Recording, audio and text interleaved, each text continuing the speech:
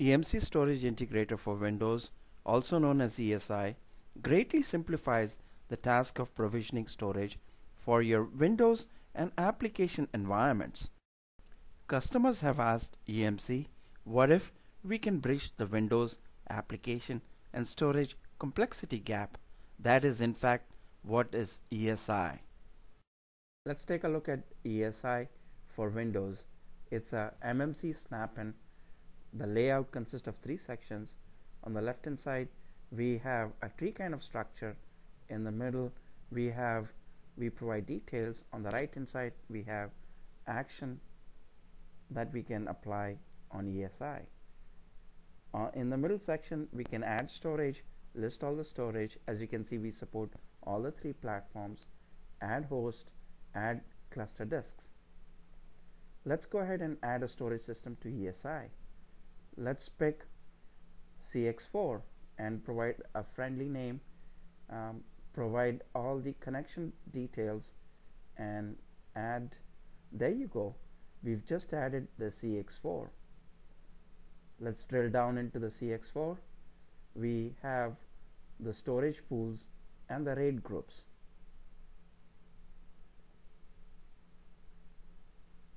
Looking into the storage pool, you can see all the LUNs it's made up of. Looking at the VNX, as you can see, it supports both block and file. In the file view mode, it lists all the file systems that are available and all the shared folders that have been pre-created for it.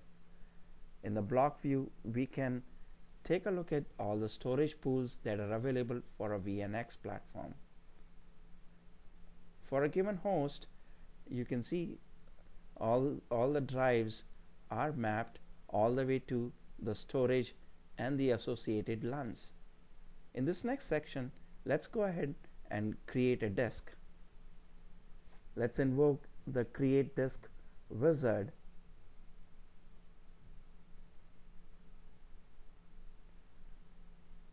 Choose a storage system, then go ahead and pick a storage pool like the silver pool, provide a name and the size, pick a service node, thick or thin. Next, we provide a volume label and assign a drive letter.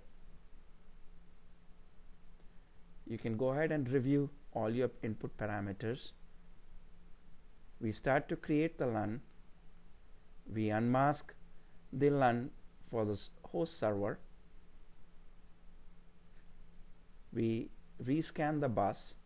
We initialize the disk and then provision the volume, and then we go ahead and create the drive. There you go. We just created the drive letter F. Let's go ahead and verify using Windows Server Manager whether the drive was created in fact or not. In this section, we will mount a CIF share, create a new one and mount it. As you can see, for this host there is one network disk that's already mounted. Let's go ahead and mount a shared folder. Pick a storage system, select a file system, pick one of the shared folders, assign a mount path, provide the necessary credentials, review the input. There we have it.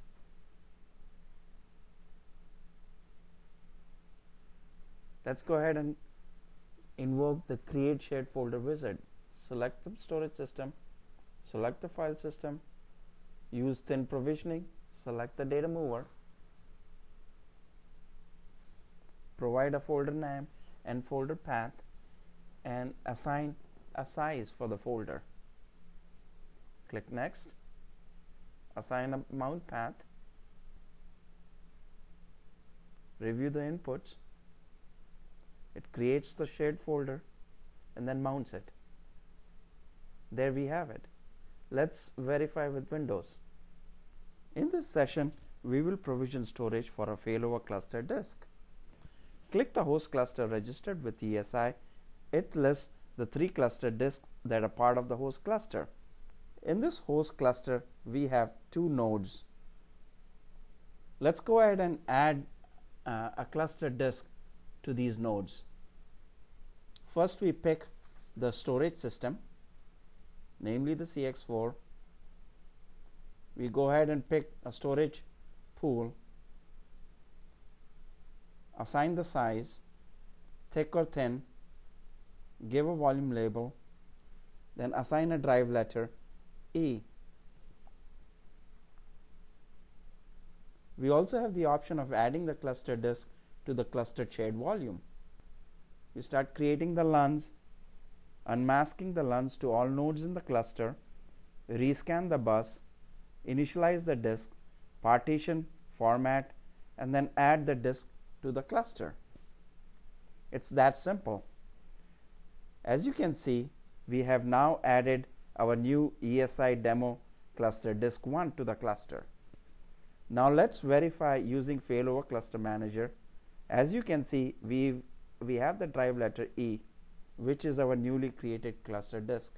ESI empowers a SharePoint administrator by mapping SharePoint web applications to storage and simplifying the task of provisioning storage for SharePoint. Let's add a SharePoint farm to ESI. Give a name, select the local farm. As you can see, it just discovered 2 SharePoint web applications. Drilling deeper, you can view the site collection information in the content database. In the storage tab, you can map the underlying content database information to the storage. Let's go ahead and create a SharePoint web application using the easy-to-use wizard. In this form, you provide the IIS website information, provide the necessary size information, the database name, assign drive letters for the data file and the log file.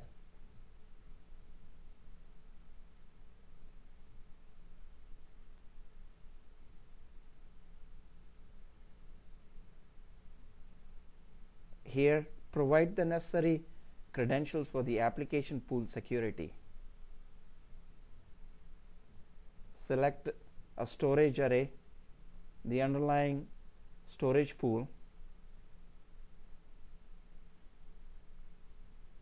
Review the information.